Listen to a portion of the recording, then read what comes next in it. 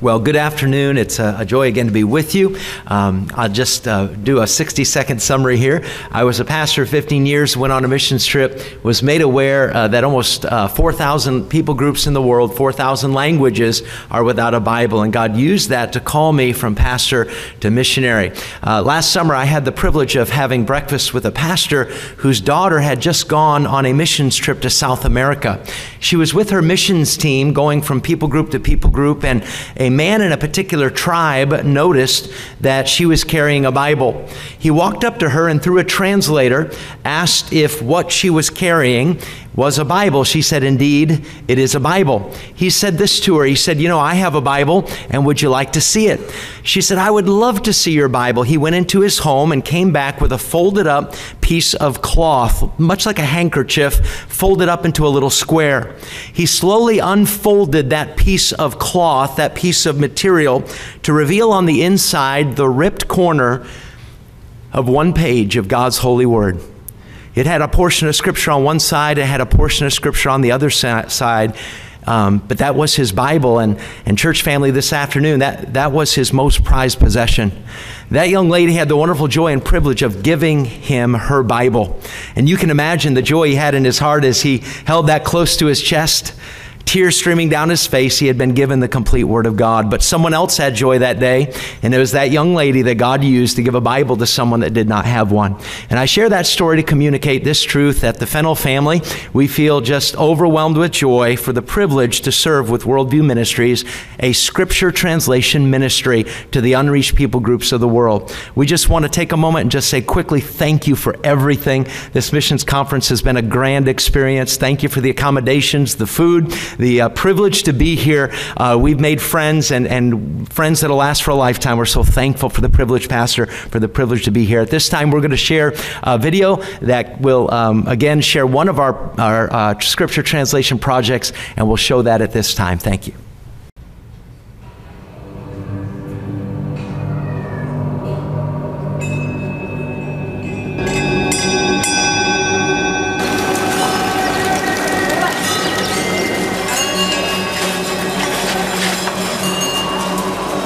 It's 6 a.m. As with every morning, the Tibetan people arrive by the hundreds to begin walking the circular pathway around the Bodha Stupa, an idol built around 500 AD, and today, one of Buddhism's most sacred sites. Under the shadow of the stupa, they offer prayers, prostrate themselves, burn incense on makeshift altars, spin prayer wheels, and perform rituals they believe will bring them good favor. Prayer flags of every color and the brightly painted temples surrounding the stupa stand in stark contrast to the reality that this is a religion that has kept its followers in spiritual darkness century after century. This area of Bodha is home to dozens of monasteries where the second son of every Tibetan family is sent, as young as 8 years old, to study and to devote the rest of his life to the priesthood.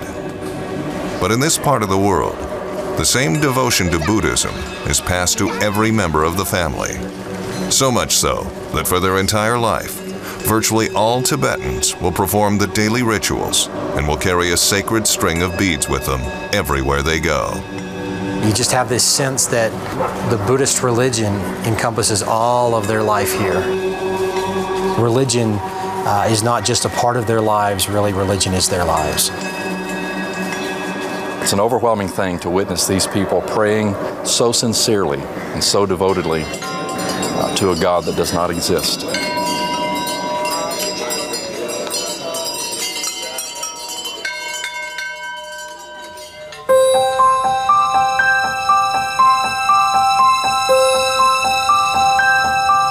With an average elevation of 14,000 feet and the tallest peaks in the world, the Himalayan mountain range and the Tibetan Plateau are home to a population of over 6 million Tibetans. Once known as the country of Tibet, the Tibetan Autonomous Region of Western China still boasts the largest number of Tibetan people. But today, major settlements can be found not only in the bordering Himalayan countries of Bhutan, Nepal, and India, but in Europe and even North America. Finding and traveling to the villages scattered throughout this area can be extremely difficult, even impossible during certain times of the year. As challenging as the terrain can be, however, the language barrier is an even bigger obstacle. Among the Tibetan people, there are dozens of different languages and dialects. Most of these have developed orally, which means that no written form of the local dialects exists. The one common thread among the Tibetan people is the classical Tibetan language. This language is not spoken among the people, but is intended for written materials only. The Tibetans have a great reverence for their written form. In fact, they've preserved it over many generations, and their oral language has developed and evolved into something totally different. And because of the scattering of Tibetans all throughout the Himalayas, it creates all these different languages and dialects that are completely different, but their written form is intact. The problem with that is a lot of people are illiterate, so they don't know how to read the written form. Educated or not, the Tibetan people today are almost entirely unreached. 99% of all Tibetans are Buddhist, and with no solid churches and very little access to the Word of God, that number is not likely to change.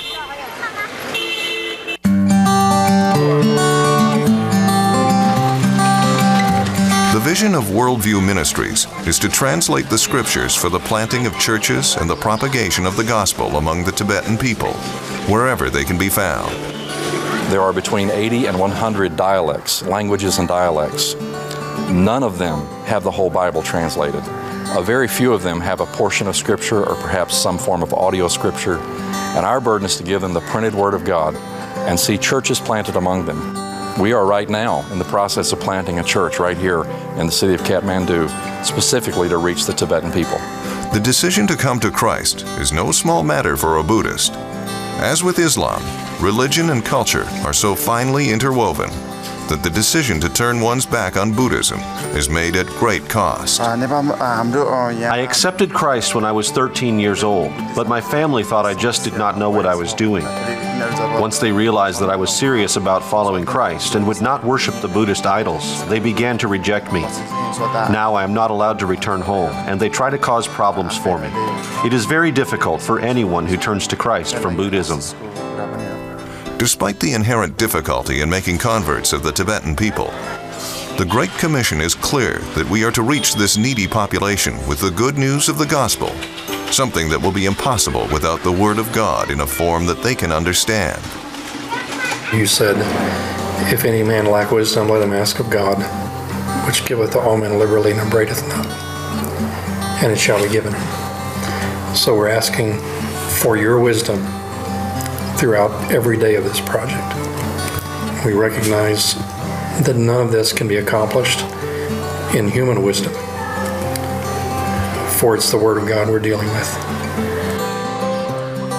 I'm incredibly privileged and just a great sense of God's provision and God's guidance in this project that He's brought together this team of people to begin this Bible translation for the Tibetan people. The need for a new translation is evident. The one currently in existence was done many years ago, and the language has changed so much since that time that even most educated people cannot understand it. Other significant problems with the translation make it ineffective for presenting the gospel. The translation they've had for years uses Buddhist terminology to represent Christian ideas. Unfortunately for them, all that does is present Christianity with Buddhism rearranged, and that's all they can see is the Buddhist terms. The Worldview translation effort is based at Bodha in Kathmandu and is under the direction of missionary translator Justin Levine. Together with missionary Luke Knickerbocker and native Tibetans, the work has already begun with the refining of their own skills in the Tibetan language. For a foreigner to learn Tibetan is quite challenging. If they have a phonetics course, they're trained to hear those different sounds. You have dental sounds and retroflex sounds, whereas in English we have alveolar sounds. So you probably have no idea what I'm talking about, but to describe, they have da, tha, da, dha, da, tha, da, dha. Those are all different sounds used in Tibetan and Nepali, and you have to be able to hear those sounds and reproduce those sounds to give an accurate meaning. The language is not only unique phonetically, but grammatically as well. Figuring out how to carry intended meanings from one language to another is always the most difficult task in translation. But Tibetan is even more peculiar than most. The way it's structured is very difficult to bring the same ideas from English or from Greek. For instance, the Tibetan verbs. Their verb system, every verb is marked either volitional or non-volitional. I chose to do it or I accidentally did it. One example of a problem with that, with the scriptures, is did Jesus accidentally fall asleep on the boat with the disciples, or did he intend to fall asleep on the boat with the disciples? And that type of issue even has doctrinal bearings, because it could be that if he meant to fall asleep, he was teaching his disciples a lesson. If he accidentally fell asleep, there may not be that teaching.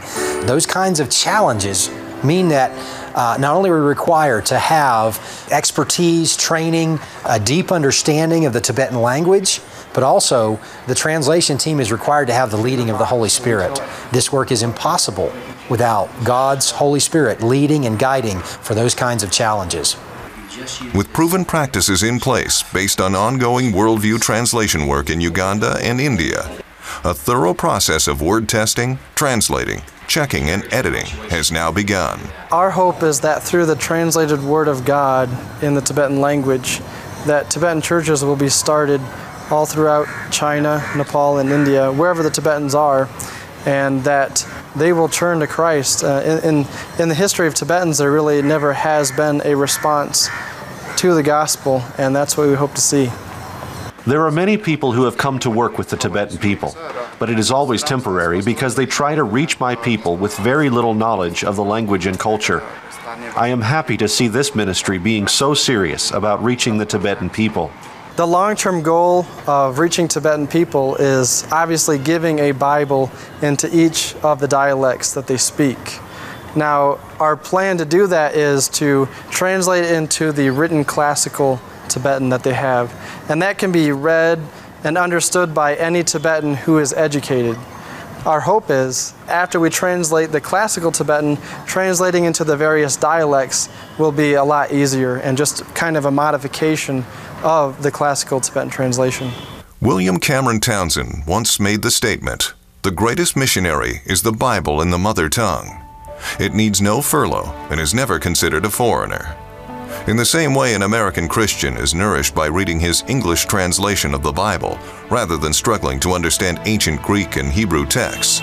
The unreached, Tibetans in particular, will respond to God's Word when it is in their own heart language. It means much more when it is in their language. They can understand what it is really saying. Otherwise, they do not accept it. They think it is not meant for them. I met with a man recently in a different country.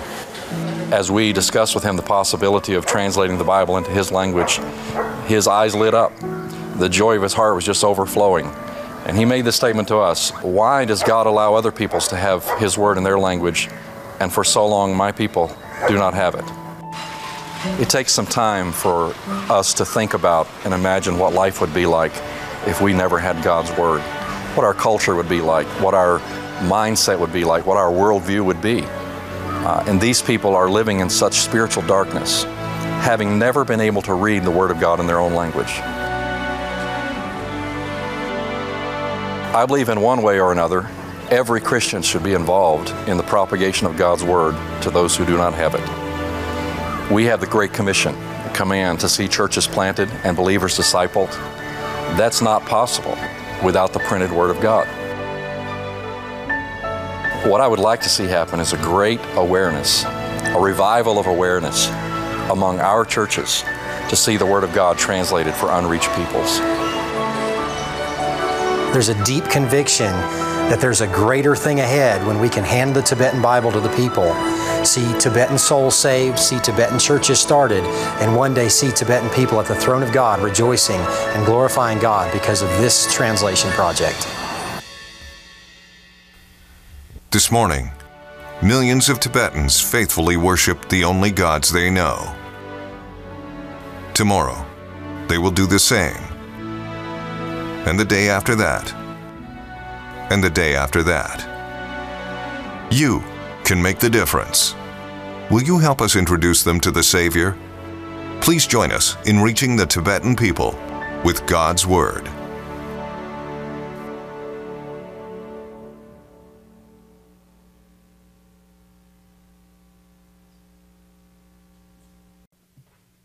We are so glad that our schedule worked out to where we could be here with you on your 60th anniversary of their missions conference. What a blessing it has been to be here, to renew friendships.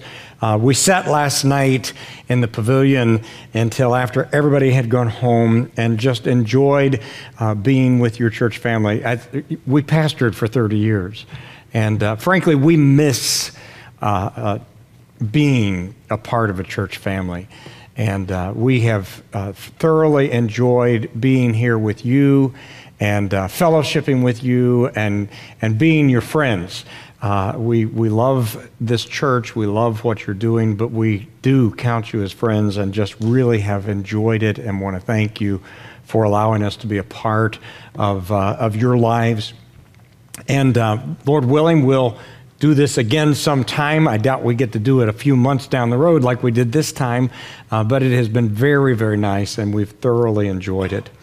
Take your Bibles and turn to Philippians chapter 1. Philippians chapter 1, probably one of the greatest passages in the Scripture in regard to our lives. Summing up life, Paul says, "For to me to live is Christ, to die is gain."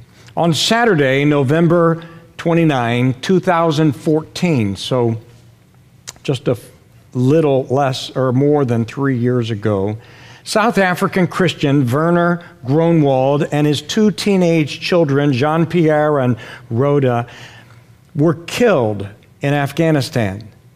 The attack claimed by the Taliban, and they said that it was because they believed him to be a secret Christian missionary. Werner and his wife Hannah Lee, who was also a medical doctor, had served the people of Afghanistan through education and development projects since 2002. Hannah Lee not only lost her family, but her home and possessions were also burned in the attack. A friend of Groenewald's wrote of the last time Werner spoke to a group of Christian co-workers. This is a quote from Werner's friend. In Werner's last message to the international group of co-workers, he spoke on counting the cost of following Jesus. His words will remain in our hearts forever as he closed the session with these words: "We only die once, so it might as well be for Jesus." That radical, God-centered lifestyle is echoed in the Scripture that we read here in front of us in Philippians chapter 1. In Philippians chapter 1 and verse 12 through verse 20, we're going to see that Paul's life furthered the gospel. And then we're also going to see that Paul's life epitomized the gospel in verses 21 to 26. And then finally, we're going to see towards the end, verses 27 to 30, that Paul's life was becoming to the gospel. And I believe that as we watch his relationship with the gospel, we will see inspiration for our own relationship with the gospel. Number one, Paul's life furthered the gospel. And in verse 12, we just see this simple statement: "My being in prison is furthering the gospel. But I would ye should understand, brethren, that the things which have happened unto me have fallen out rather to the furtherance of the gospel." And then we see the means by which that happens in verses 13 through 17. And in verse 14, we see that many were emboldened to preach the word because of Paul's imprisonment. He says, "And many of the brethren in the Lord, waxing confident by my bonds, are much more bold to speak the word without fear." It's interesting that even in Philippi and many regions throughout Rome, in the early church, there was a fear that kept people from the boldness that they needed to have. I think it's interesting that in the early church, they rarely prayed for lost people. You don't hear them praying, "Lord, please work in so-and-so's heart." They knew that God was doing that. What they prayed for was their own boldness. And Paul here saying that these people were emboldened to preach the word because of his imprisonment. And then in verses 15 to 16, we see that some did that out of envy, hoping to add affliction to Paul's situation. Some indeed preach Christ even of envy and strife, and some also of goodwill. The one preach of contention, not sincerely, supposing to add affliction to my bonds. And then Paul makes it very clear that he was in prison because of his defense for the gospel, but the other of love, knowing that I am set for the defense of the gospel. Then we want to see the result, and it was the result that I really want us to focus in on in regards to this section of Scripture. In verse 18, Paul tells us that he is rejoicing that the gospel of Christ is preached, even though that preaching is adding to his misery. What then? Notwithstanding every way, whether in pretense or in truth, Christ is preached, and I therein do rejoice, yea, and will rejoice. I think this is interesting. Paul is not just happy, but he is telling himself to be happy. Does that make sense? I mean, there are some times when things happen to me and the outcome of what's happening to me is not necessarily good, but the overall of what's going on is good. And I'm a little selfish, and I tend to respond to what is happening to me rather than the overall. And Paul here says, I am going to make a decision to rejoice in the midst of my trouble. And I would like for us to ask, so what is the source of this sacrificial spirit that we see? In verse 19, we see his confidence. He was confident in his salvation. We're going to talk about what that word means in just a minute. Obviously, he's not talking about getting to heaven. That was already secure. He says, for I know that this shall turn out to my salvation. And then he goes on to tell us that this salvation is going to be brought about through the prayers of the church at Philippi and the supply of the Holy Spirit. Again, another reminder teaching us how important it is to pray for those who are ministering the Word of God on our behalf. He said, I am confident that this will turn to my salvation through your prayer and the supply of the Spirit of Jesus Christ. Verse 20, he shows us his exaltation when he says that my main focus through this ordeal has been that Christ is boldly manifested through my life in the world, even if it means my death, according to my earnest expectation and my hope that in nothing I shall be ashamed, but with all boldness, as always, so now also Christ shall be magnified in my body, whether it be by life or whether it be by death. This seems like a whatever it takes statement. I don't know if you've ever prayed that way before. We had a son who was walking apart from God, and I can remember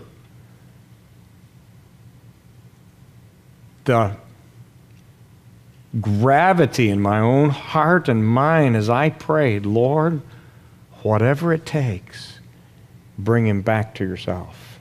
Those whatever it takes statements sometimes are whatever means whatever.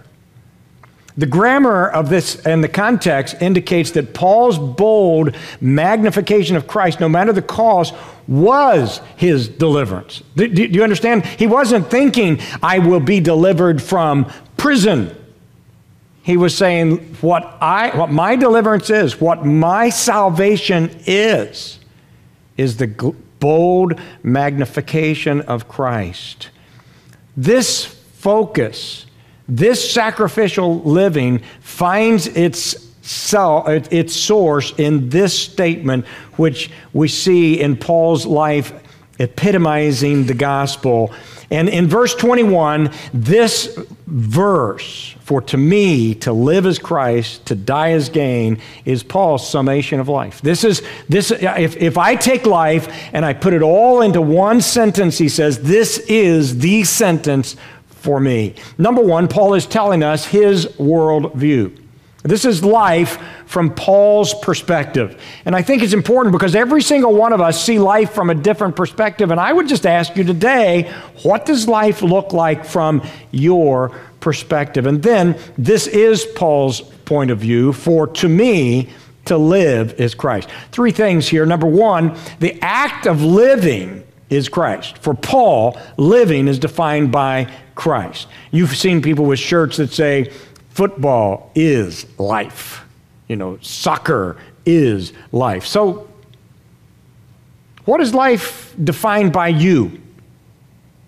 Life defined by Paul was Christ. And then secondly, I read this in a commentary, so you got to study before you can preach. And I didn't really know this word until I read it in the commentary, but boy, it sounded really cool, so I'm going to read it to you. Life is coextensive with Christ. Now, some of you are probably smarter than I am, but I had to look up that word because I didn't know what it meant, coextensive. But it's a really, really cool word, and that's why I bring it out here. The word coextensive means extending over the same space or time, corresponding exactly in extent. So, journey to the center of Paul's life, and there you will find Jesus.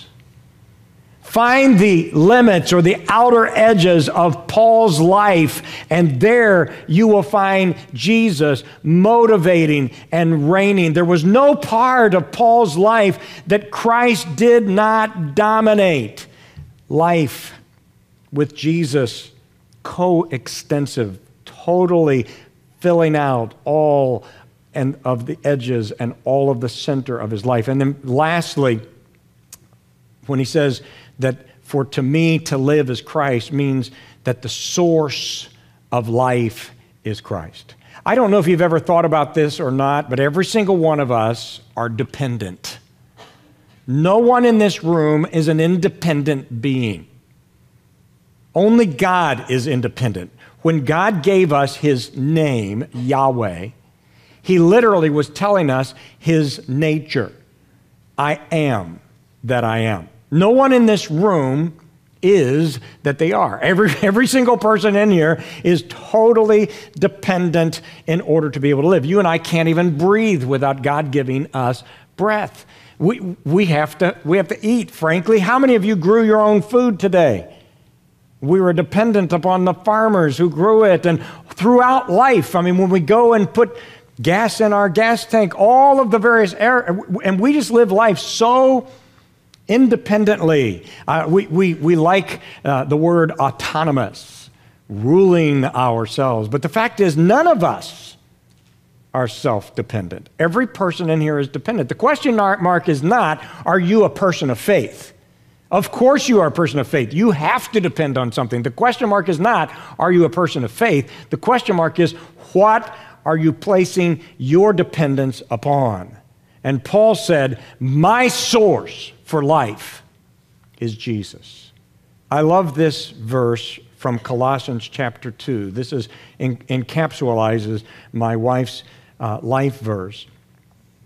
Set your affections on things above and not on things of earth. For ye are dead, and your life is hid with Christ in God.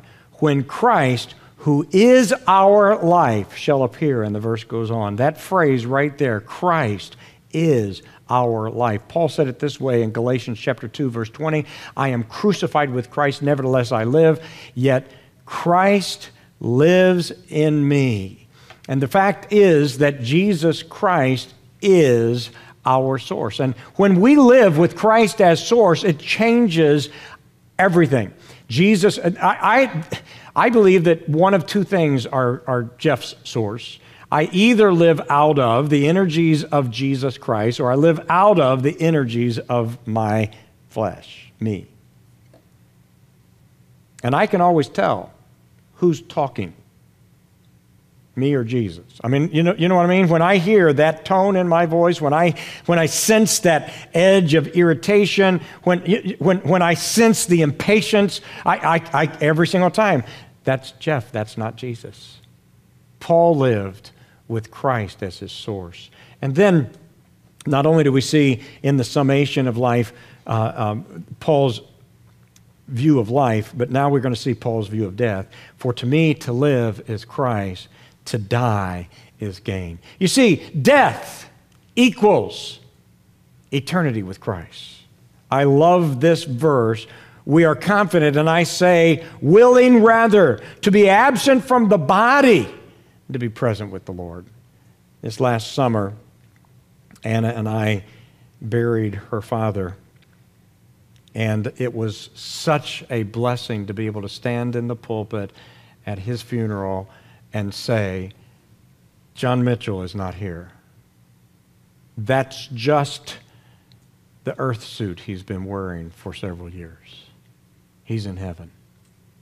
It is not death to die, because I don't know if you heard the statement by Billy Graham, who died just the other day, and he said, one of these days you are going to hear that Billy Graham is dead. Don't you believe it, because I will be more alive than I have ever been before. So, death equals eternity with Christ. But also for Paul, he remembered death equals the bema seat of Christ. The Bible tells us, for we shall all stand before the judgment seat of Christ. In fact, in 2 Corinthians chapter 5, it says we must all appear before the judgment seat of Christ, that everyone should receive what is done in his body according to what he's done, whether it be good or whether it be bad. Now, the bema seat is a very interesting form of judgment. It probably the very best analogy that we have from our modern culture would be the various places where they give the awards in the Olympics. Some of you probably just watched the Olympics. Ann and I had the privilege of going to Whistler shortly after the Olympics were there several years ago. And we were at the bottom of the women's downhill ski area. And right there at the bottom of the hill, they still had set up the various places where the bronze, silver, and gold medal would receive. And I actually have a picture of Anna with two of her friends standing on top of those places where they gave out the medals. And it's just interesting to me because we don't see that as a negative. We recognize that as a positive. That's how Paul saw death. When I die, I get to go stand on one of those places and be rewarded for the work that I have received in my life. The Bible tells us, if any man's work abide that he's built thereon, he shall receive a reward. And then in verses 22 to 23, we see the cessation of life.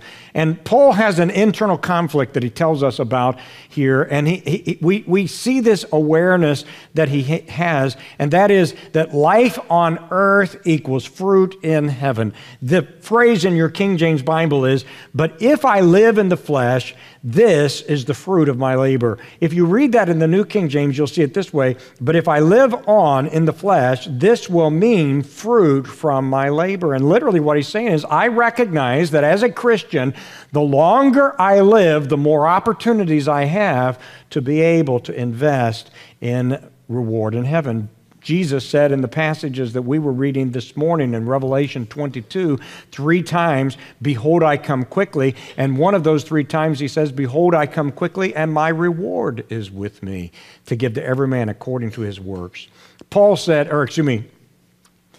showing my bias, the writer of Hebrews said in chapter 11, but without faith it is impossible to please him. He that comes to God must believe that he is, and that he is a rewarder of them that diligently seek him. I believe God wants us to be motivated by rewards in heaven. Have you ever heard someone say, that man is of such heavenly, he is so heavenly minded, he is of no earthly good? You ever heard anybody say that about somebody?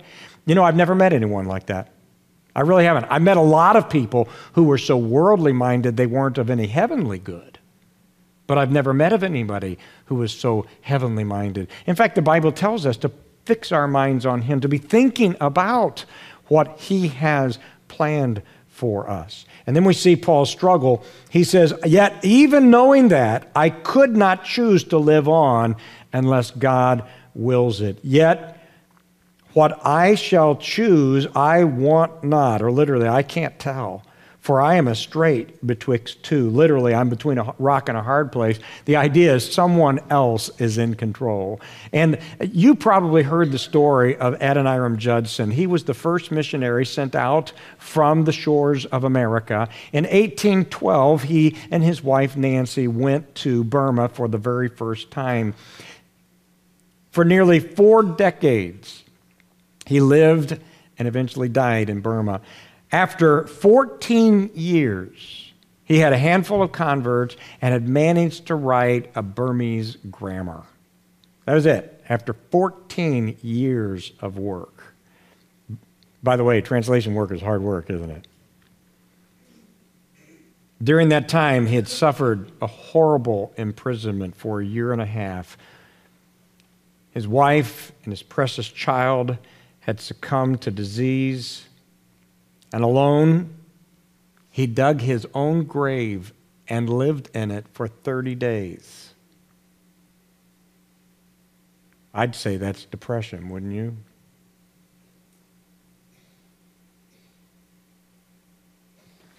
Like Paul, he longed to see the Lord. But also like the apostle, he eventually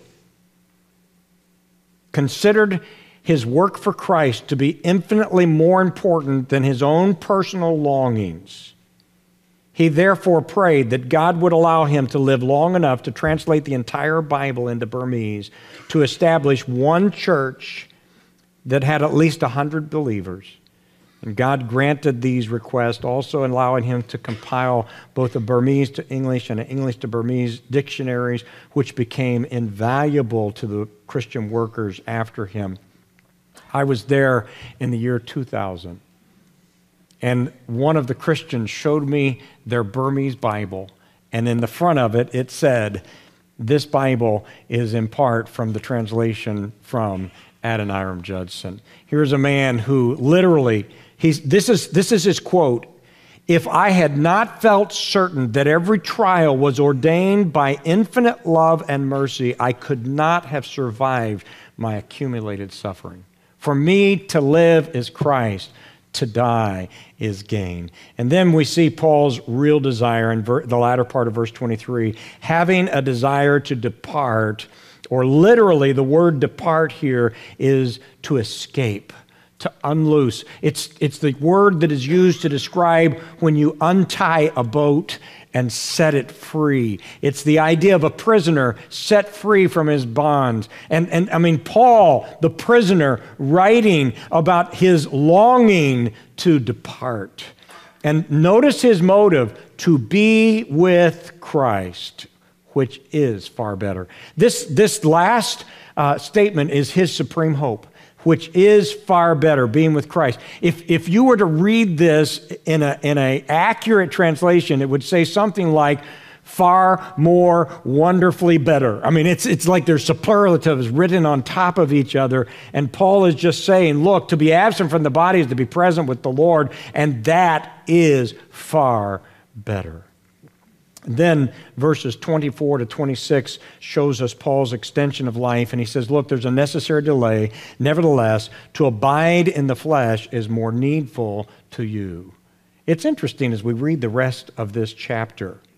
We see the mind of Christ, knowing Christ, pursuing the prize, living in harmony, right praying and thinking, confident giving. We see all of this coming from a mind of one who says, listen, I am living on for others. And then Paul's confident ministry in verse 25, and having this confidence, I know that I shall abide and continue with you all, he was a Southerner, by the way, you all, for your furtherance and for joy of faith. Literally what he is saying, my staying here is going to help you.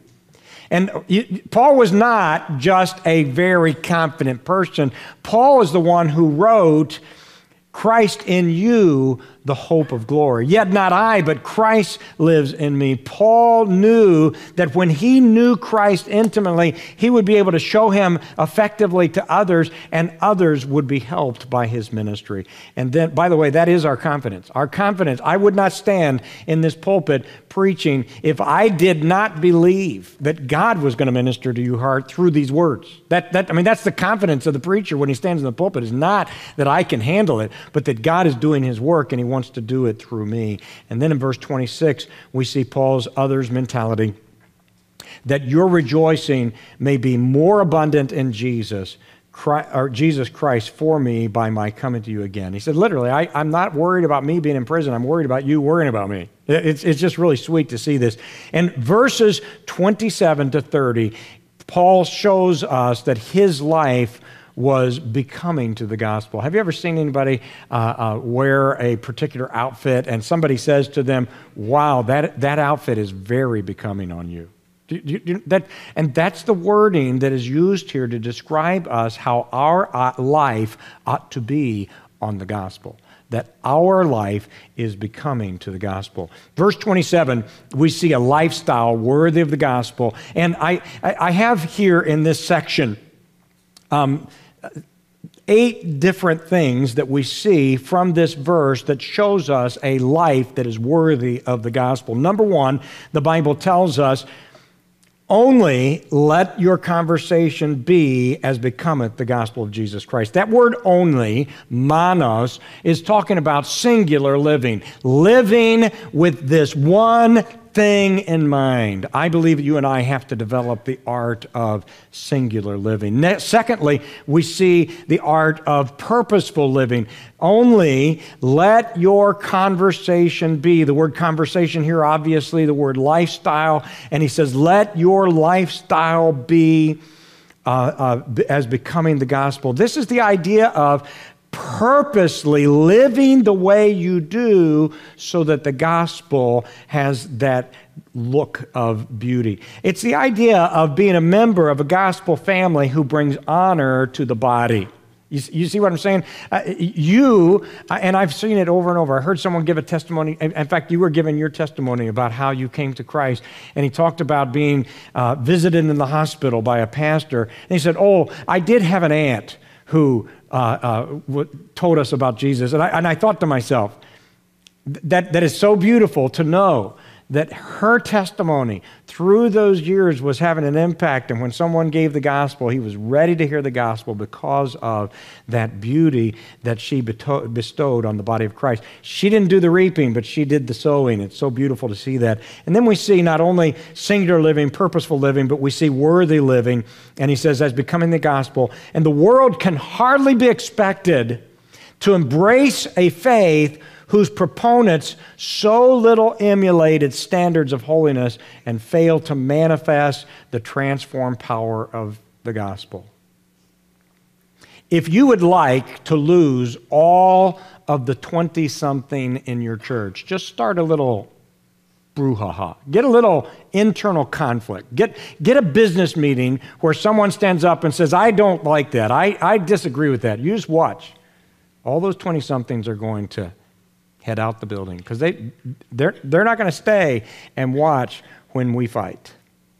You see, God wants us displaying a life of transformed living in which we as the body of Christ can come to decisions together because we love each other, we want to work together, we believe God has called us together, demonstrating the power of Christ through transformed livings. I believe the greatest proof of a powerful, living God is a transformed life. And when you live your life, others will see Jesus. And then we see submissive living. Paul says that whether I come and see you or else am absent, I hear of your affairs. The idea is that Paul was an authority over these and that they were living under that authority and pleasing their authorities. The Bible tells us that your pastor is going to give account for every single one of you. And then it goes on to say, and you need to live in such a way that when he gives account to God for you, he can do it with joy and not with sorrow. And that's really the idea here, that part of Christian living is that submissive living, each of us living together under the leadership God has given to us. And then notice the unified living, that you stand fast in one spirit. I don't know if you ever realized this, but church is a team sport.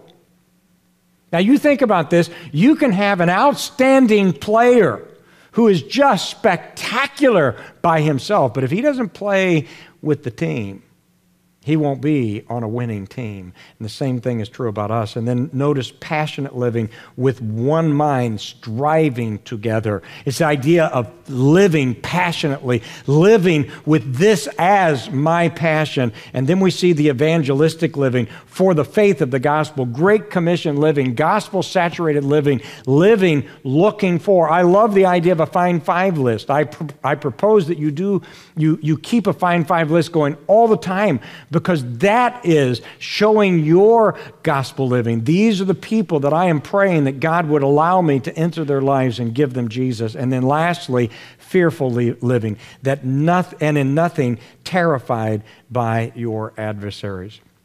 Did you know that we show the worth of the gospel through our fearlessness or our fear?